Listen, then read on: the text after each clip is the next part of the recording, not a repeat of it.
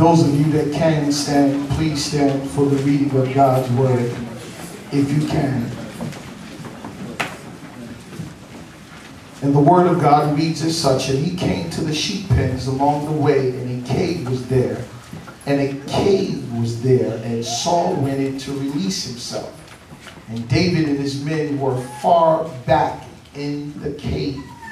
And the men said, this is the day the Lord spoke of, when he said to you, I will give your enemy unto your hand for you to deal with him as you wish. Then David crept up unnoticed and cut off a corner of Saul's robe. Afterward, David was conscience-stricken for having cut off a corner of his robe. And he said to his men, the Lord forgive that I should do such a thing to my master, the Lord's anointed, or lift my hand against him, for he is anointed of the Lord. These words David rebuked his men and did not allow them to attack Saul. And Saul left the cave and went his way. Now watch this. And David went out to the cave and called out to Saul, my lord the king. When Saul looked behind him, David was bowed down, prostrated before him with his face to the ground. And he said to Saul, why do you listen? Saul, why do you listen when men say David is bent on harming you? This day you have seen with your own eyes how the Lord delivered you into the hands in the cave, and so urged me to kill you, but I spared you. I said, I will not lift my hand against my master, because he is the Lord's anointed. Thus, in the reading of God's word, Father, we thank you now in the spirit for what you're doing. God, I feel you all over me, God. Have your way in this place, God. Speak to your servant, man, for I am nothing, but you are everything. God, I'm yours, Lord, all that I am, all that I'm not, everything that I've got. I belong to you. I rest in your hands, God. Use me as you see fit, oh God. Put the words upon my lips, and I shall speak only what you put upon my lips. Father, I pray in the name of Jesus, Spirit of the living God, fill the atmosphere. I pray, break every yoke. Hallelujah. In Jesus' name we pray. Let us all say amen. Amen. You may be seated in the presence of God. Just touch your neighbor and say, I'm coming out of hiding. I'm coming out of hiding. I'm coming out of hiding. My brothers and sisters, I just believe that everyone should be happy. I believe that you earn it, You should be happy. You should have a smile on your face.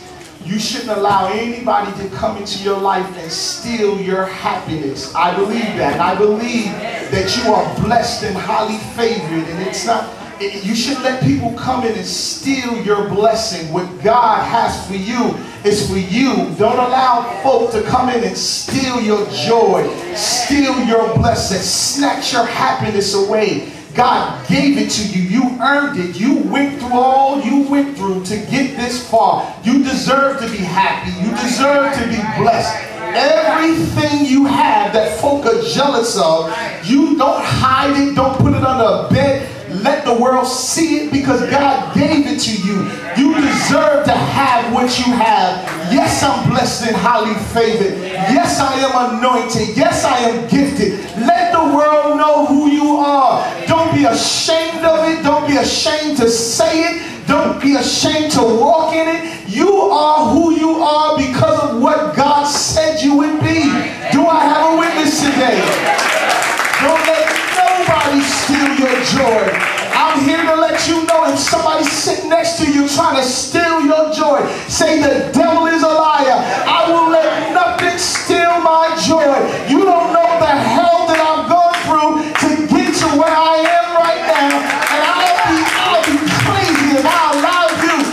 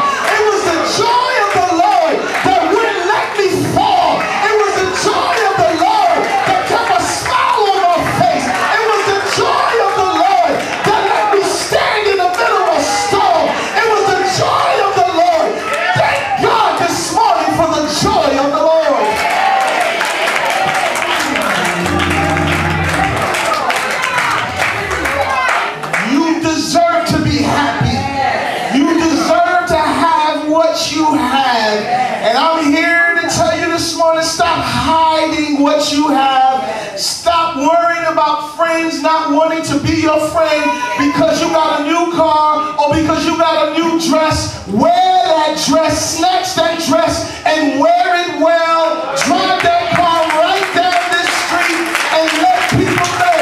Don't get big-headed, but drive that car and let them know that I'm blessed and highly favored. I believe that. Don't let nobody steal your joy. Don't let folk just come into your life and snatch the little piece of happiness that you have. You ain't got much. You've been through a lot. And what you got, you earned it. You cried for it. You worked for it.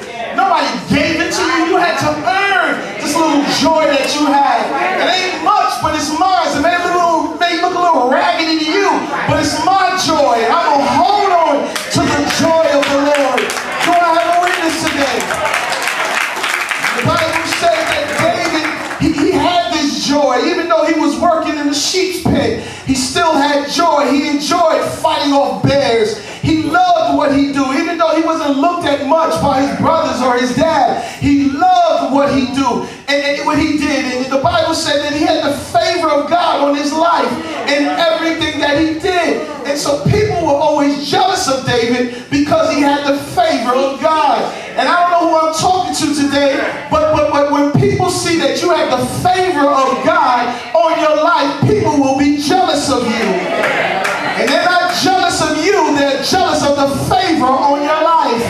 Don't get it twisted. It's not because you look good. It's not because you drive a nice car. It's because they see something that they wish they had. They see the favor of God.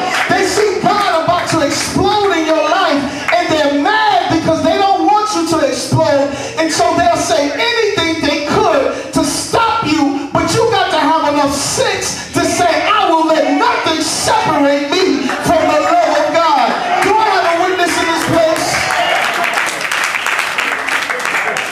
They were jealous of him. They were always jealous of him.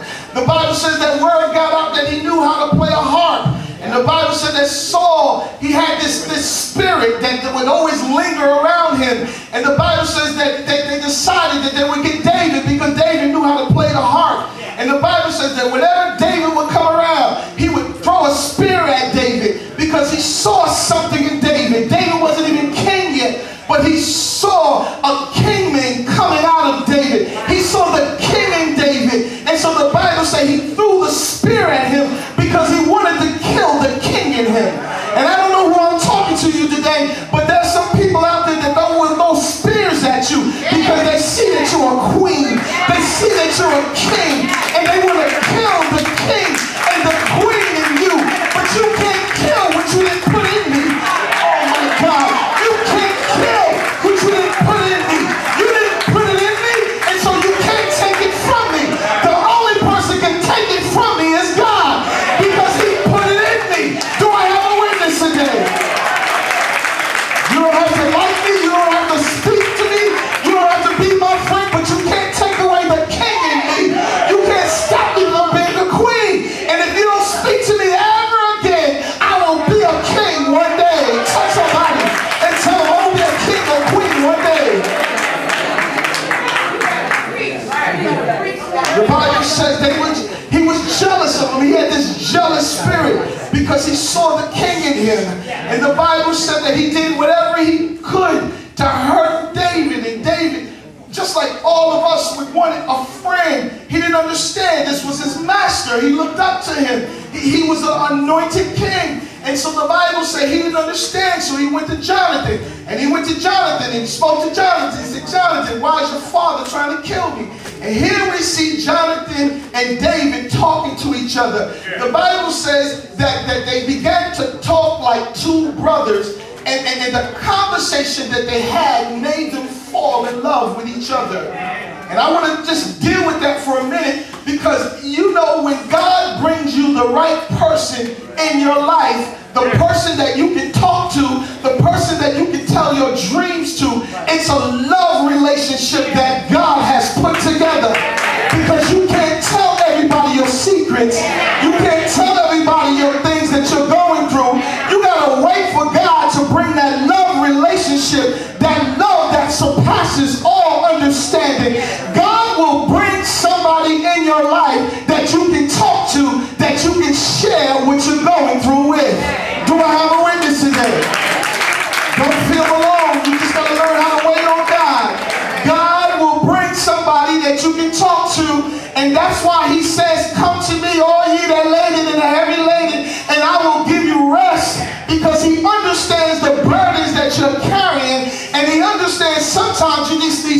somebody that you can talk to. And the Bible says that he had Jonathan, and the Bible says that he talked to Jonathan, but sometimes talking is not enough.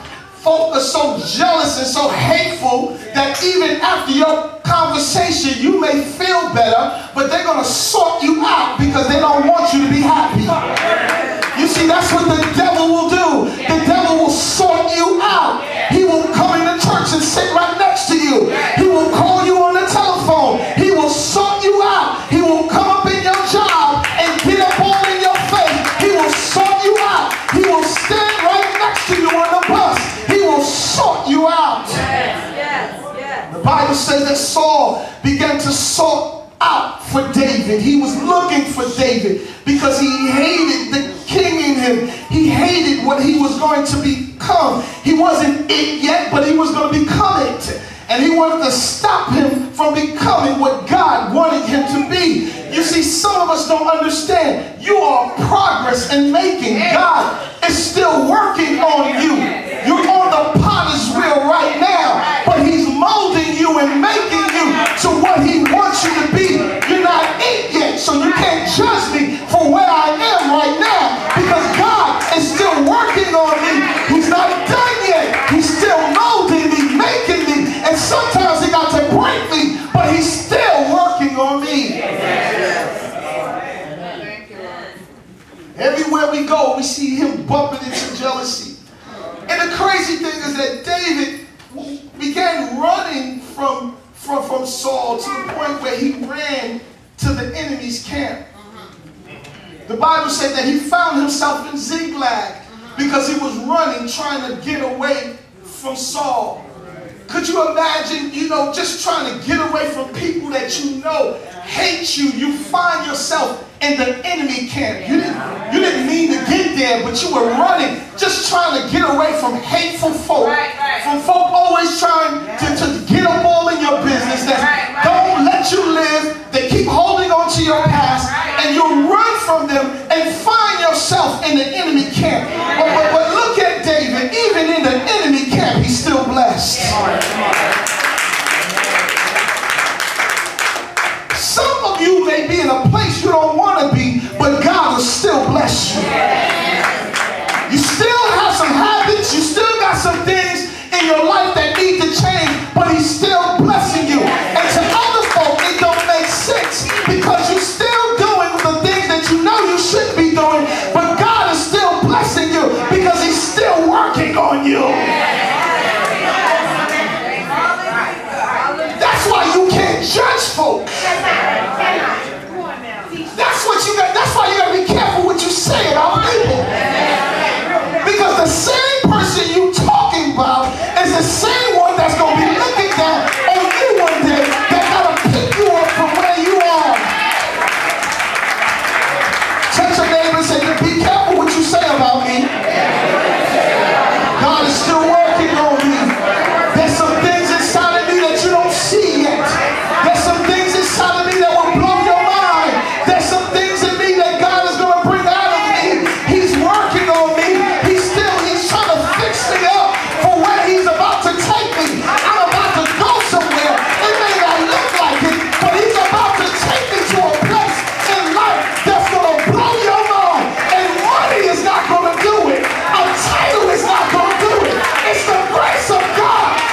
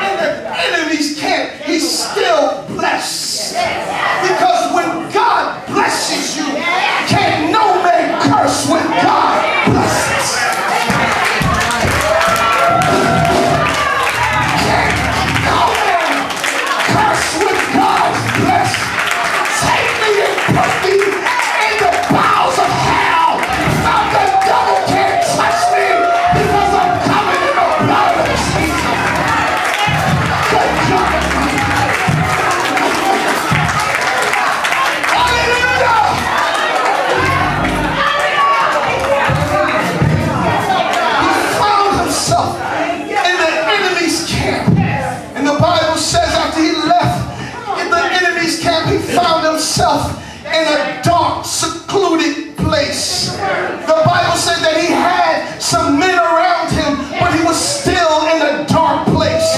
Because people will take you to a dark place. They will take you to a place that you don't want to be in. You are trying to still figure out, how did I get where I am?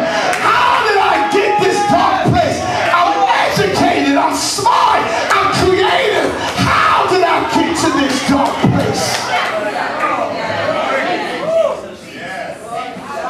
He found himself in a cave, a dark place with people, but he still felt alone. Could you imagine being with somebody and still feeling alone? Could you imagine having friends that say that they love you, but you still feel alone? He was in a dark place in his life because he was running, because he respected the anointing that was on Saul. It wasn't that he couldn't have killed Saul, but he had so much respect for his anointing. So it goes to show us that there's some people in positions that are anointed. But God is still working on it. They're in the position, but they're not ready yet. The Bible says that he was in this dark place, and the Bible said that he saw an opportunity because Saul needed to find some place to go to the restroom. Isn't it amazing how God will use the simple things in life to bring your enemies to you?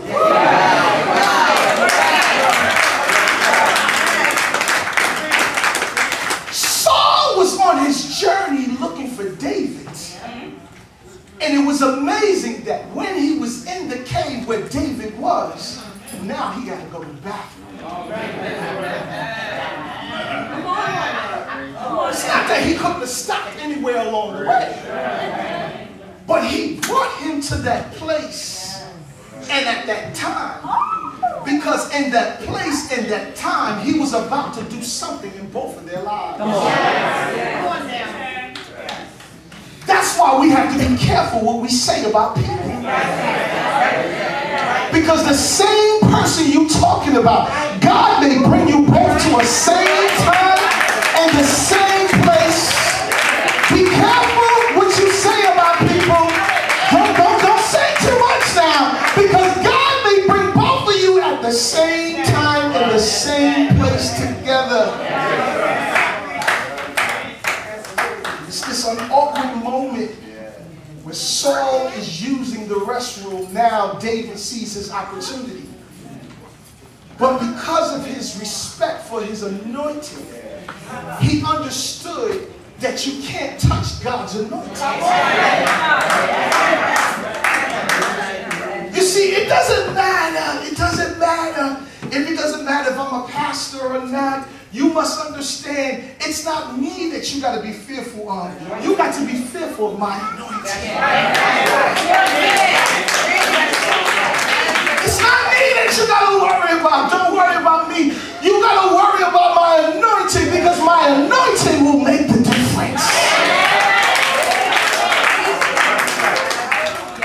So he respected his anointing even though he saw an opportunity. And the Bible said because he was so persistent, he saw his opportunity. His people, friends were in his ear. They were telling him, this is your chance. They was in his ear. He saw his opportunity. When people are in your ear and you see your opportunity, you got to be careful, because you will do something that you will regret. That's right. Because every opportunity is not what God wants you to take. That's right. And so they were in his ear and he saw his opportunity. And he reacted by cutting off a piece of his garment. But because he respected God's anointed, he felt bad about what he did. And And the Bible said that he felt so bad that he began to say, listen, I feel bad about what he did. But his friends were saying, no, man, you should have killed him. You should have took, this was your day. The Lord has made this day happen. But David understood that you can't listen to what folks say. That's right. You can't praise God because everybody else is praising God. You got to know why you're praising God for yourself. You can't come to church because everybody else is coming to church. You gotta have a reason why you come to church. If you don't have a reason why you come to church, then you ain't gonna find nothing when you get to church.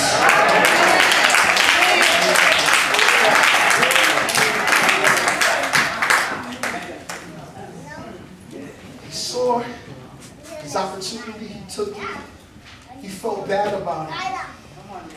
The Bible says that in the place that he found himself more comfortable in because of how he felt, a cave, when he saw his opportunity, it was the opportunity not for him to get Saul, but it was his opportunity to come out of the cave. God used Saul to bring David out of the cave. You don't understand that sometimes God will use people to bring you where God wants you to be. Come on now, Pastor. It may be somebody that you don't expect, somebody you don't like, somebody that's been talking to you, but talking about you, but God will use that person to bless you. And so now David finds himself outside of the cave. And it's when he came outside of the cave, is when he came to his senses and he realized that was his opportunity to go to Saul and ask Saul, why are you chasing me? Have you ever sat down in your chair and asked the devil, why are you chasing me? What have I done to you that would make you pursue me so much? All I want to do is be better. All I want to do is have a little more. But you keep pursuing me. And the more you keep pursuing me, the deeper I go into a cave.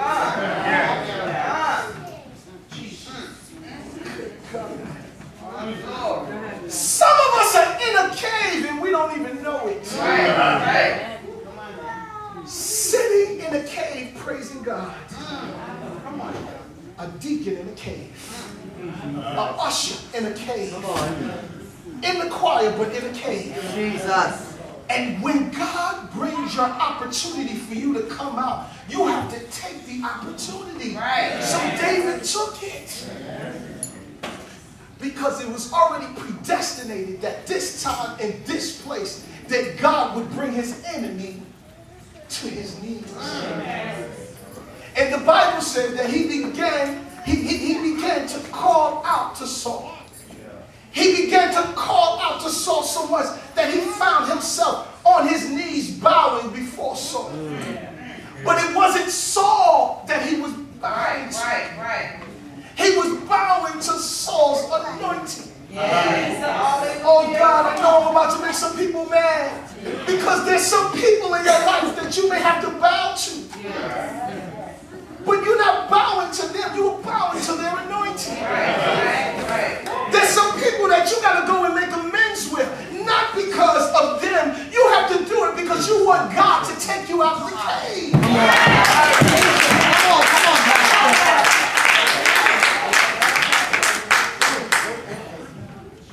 The Bible says that he found himself on his knees, crying out to Paul, asking Paul, why, Saul, why are you pursuing me? Why are you trying to kill me? Why are you doing this to me? I respect your anointing. You're a king. I'm not the king. You're the king. I know I'm going to be the king one day, but you're the king. You're in charge. I'm not the leader. You're in charge. Because for some people, it's important for them to be in charge. But you got to let those that want to be in charge, let them be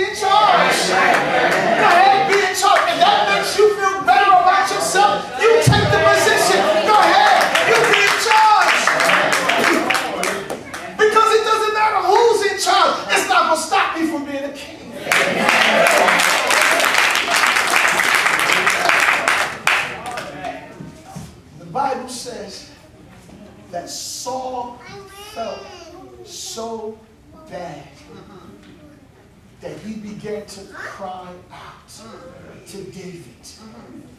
It will surprise you that the people that you think hate you are waiting for you to come to you. They don't know how to come to you. They don't know how to say what God has already put on your lips to say. The Bible says that when he began to talk to Saul, Saul cried out. He cried out to David and he said, David, I am so sorry for what I've done. I know I've chased you. I know I tried to steal your joy. I know I was jealous of you. And he says, I'm sorry. Because when he was saying that he was sorry, he realized he was saying that he was sorry because he knew that his time was up. Don't you understand? People do what they do because they're desperate. They know that their time is up. They know that they're not anointed. They know that the blessing of God is not on them, because so they get angry and they want what you want because they want to be blessed just like you. And they will do anything to get it. But you got to be wise enough not to fight them and not to cuss them out and not to get up all in their face, but trust God.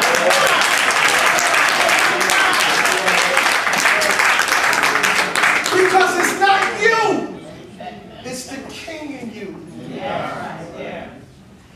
And God had to use Saul to show David what was inside of him. Because it was then that David understood that it was because Saul knew that David was going to be king. And he knew he had to pass the mantle to David. And he really didn't want to pass him, so he figured if I can kill him, then I can keep it. But you don't understand, folks, that if you kill me, it's just going to fall into my next generation. Oh, I wish the church would understand that. If you kill me, don't you understand? It will fall on my children. And if it don't go through my children, it's going to go through my children's children. It doesn't matter. You can kill me as the pastor, but my daughter will rise one day. My son will rise one day. My children will rise one day.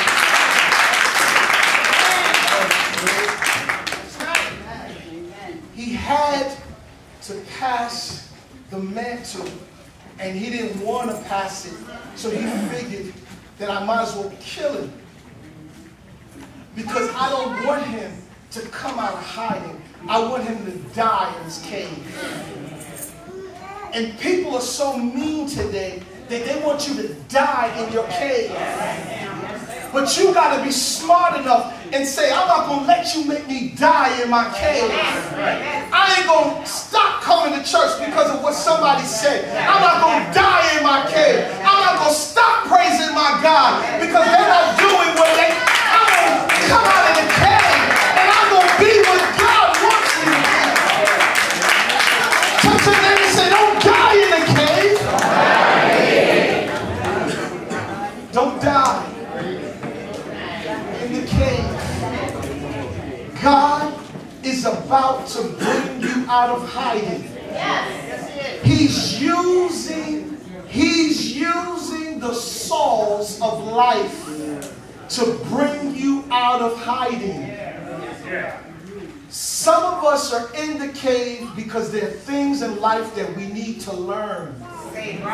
David had to learn what it would be like to really be a king. So he needed a cave to teach him how to be a king. If you don't have a cave in your life, you'll never know how to be a real king. A lot of us are kings, but we never been through nothing. So when we get our kingship, we don't know how to treat it because we never had it before. And so he had to bring him to that point in life. And it wasn't as if he wasn't blessed and highly favored, but even blessed people got to go to caves sometimes. And so he went into this cave And at the end of the story, we find Saul realizing what a lot of us have to realize today. Now watch this. We are realizing, this is tough, that it's time for you to pass the mantle. Amen. Amen. You have been carrying the mantle, but you lost your anointing.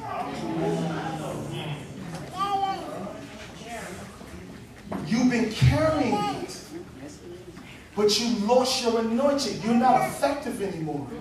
Jesus. And it's hard to hear that.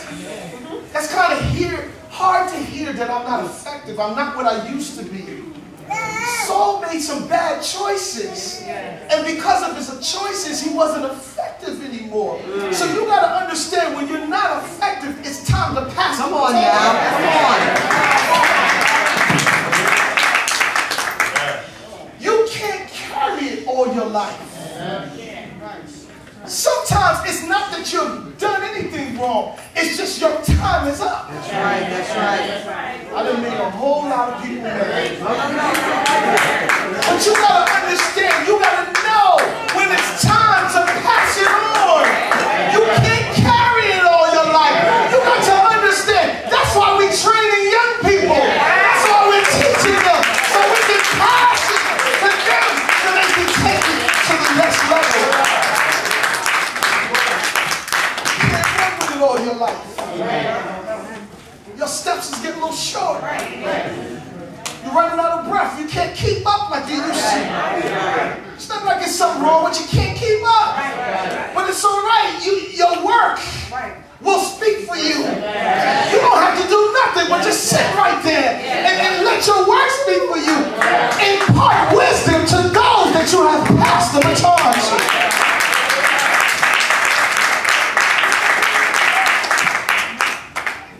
He didn't want to give it up. But look at this. I'm going to end on this note. Thank God for Jesus. Watch this. If it wasn't for God, he would have died with the mantle in his hand. And the legacy of Israel would have died with him. Take this with you now. If it wasn't for God, watch this, Saul would have died with the whole legacy of Israel. If I don't understand when it's time for me to pass it on, then my Lebanon will die with me. But thank God for Jesus. And some people he has to snatch out of the way. So that he can put the next person in place to carry the mantle. Now watch this. I've been in hiding because I'm the next person that's about to get the mantle. But I got to be in the cave for a little while until the mantle is ready for me to get. Don't snatch the mantle. Wait for God to give you the mantle. Because when he gives you the mantle, can't no devil, can't no demon take it from you. Because when God has blessed, no man can curse.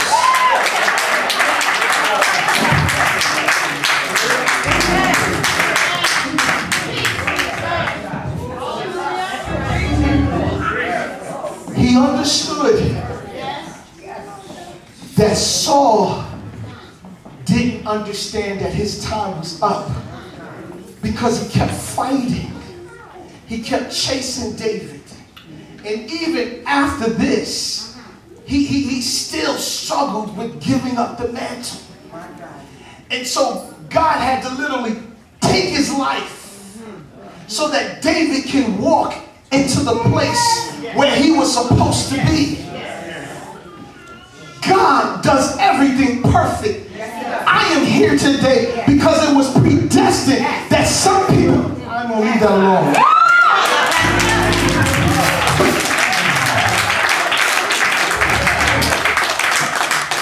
Let us all stand.